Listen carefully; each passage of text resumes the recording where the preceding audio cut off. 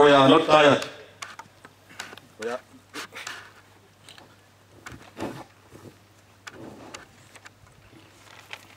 As I'm standing here in front of you, I joined the liberation struggle as a foot soldier, that is an infantry soldier, in 1984. Later on, there was a bush rank. I was promoted to IPC, which is an abbreviation of a platoon, appointed platoon commander, and commissioned as a second lieutenant in 1988. I did many military courses related to signal communication and held so many appointments, mostly in signal, where I served for over 28.5 years. I served in various units in different capacities, including 13th Battalion, Kabamba Military Training School, 301 Brigade, 1st, 2nd in command.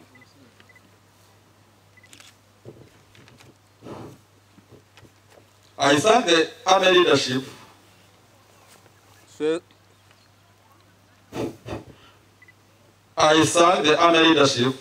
for smoothing the entry of exit procedures in UPDF, preparing the returnees in time, and prepare our retirement benefits. To my fellow retirees, please remain disciplined while in the community as you have been in the military, and be productive. You remain a UPDF ambassador in the community. Your positive behavior will reflect a good image of UPDF, and the reverse is true. We shall always be available to serve our country as law provides. Today again, we are witnessing another function of retiring UPDF officers and men. This is batch 9, which started with the exercise which was done in the State House, whereby that one was held on 29th, whereby Commander-in-Chief of the Armed Forces retired the generals. That function was held in the State House. Today, we witness the same function on 31st July for the officers and the men of 1st Division, 1st Infantry Division. We are retiring 79 officers and men, among which 4 are senior officers and the 8 junior officers and the 67 other ranks.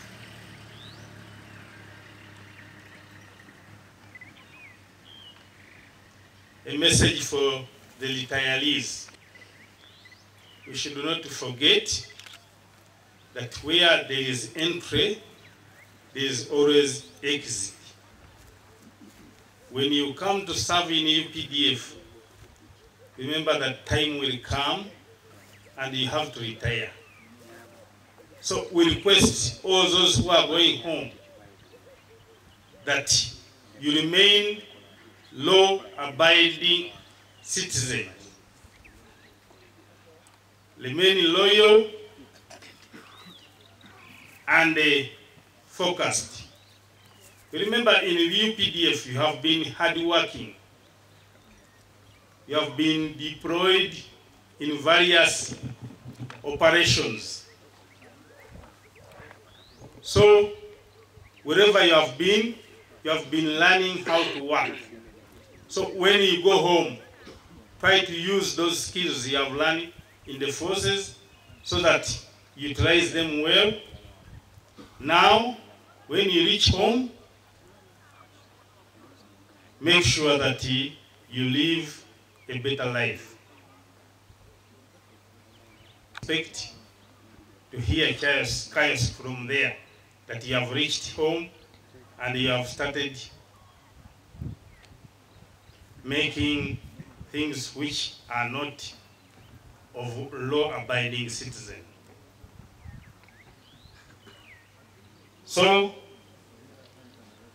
for those who are remaining behind, we should not forget that time will come for us also to retire. So, when you are there in the barracks, should not forget also to do something which will be of your future development. I want to thank everybody who is around here and to welcome all of you that the exercise will end successfully, and when time comes, I wish you safe journey. Thank you very much.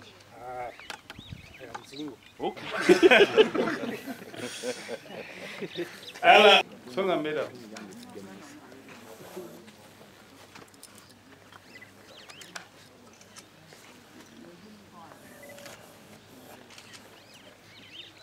Ala o Captain Charles Leo Obote.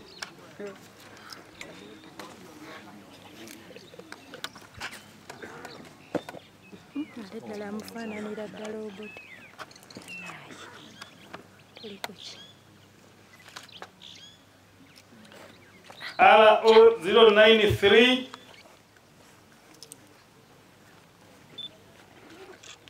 Uniform here, people.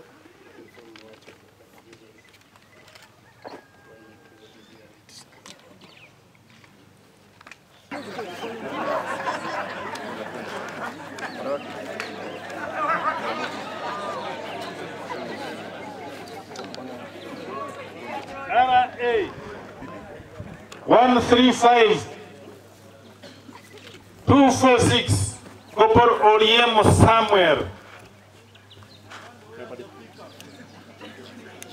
RA 13559 Corporal Mwanga Ramadhan. Huko. Endelea huko. Hapa lo. Where? Hapa. For me, I don't know because just. Subiri yule ndiye anatangulia. Guide yeye mleta hapa. Where?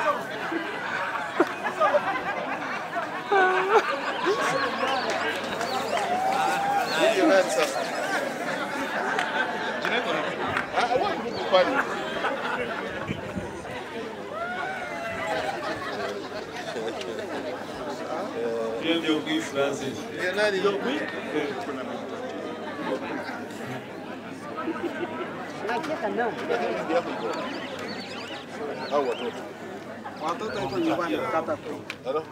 Wampatie iko kata tu hapa. Kwenda Mungu atakuwa.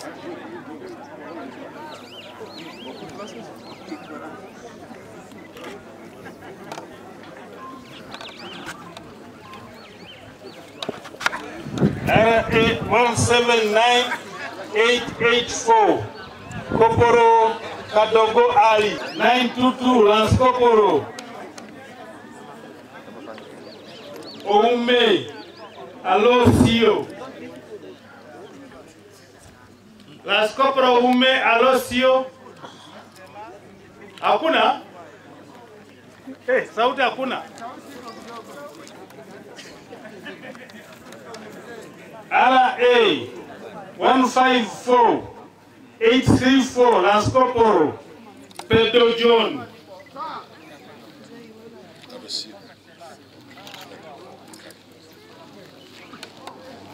RA 157459 Lance Corporal 176502 Lance Corporal Okui Daniel.